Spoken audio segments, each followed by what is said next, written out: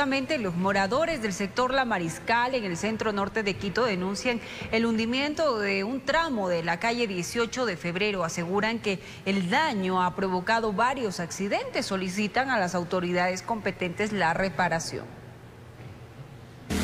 Lo que empezó como un pequeño orificio sobre la calzada terminó así, con este gran hueco que crece cada día, denuncian los vecinos del sector La Mariscal en el centro norte de Quito. El estaba chiquito, ya está un grandote ya.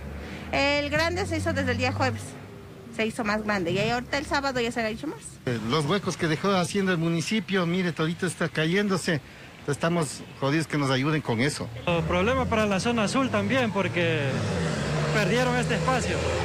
El daño, que se encuentra ubicado exactamente en la calle 18 de febrero y 10 de agosto, relatan, se originó tras unos trabajos que se realizaron hace algunos meses. Se rompió la tubería de allá de la esquina, porque hicieron unos trabajos aquí, regeneración, y entonces el agua que empezó a chorrear y hizo un hueco aquí.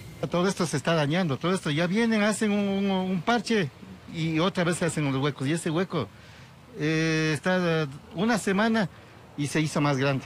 Esto ha ido empeorando por una fuga de agua que está a tan solo unos pocos pasos de este hueco. Una fuga de agua en la parte de atrás, que lo mismo va bajando el agua y se va haciendo más huequito ahí.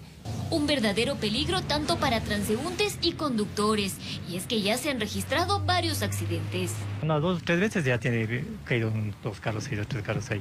Sostienen que ya han solicitado la reparación, sin embargo no han tenido una respuesta positiva. Ya llamamos a que reparen, pero no.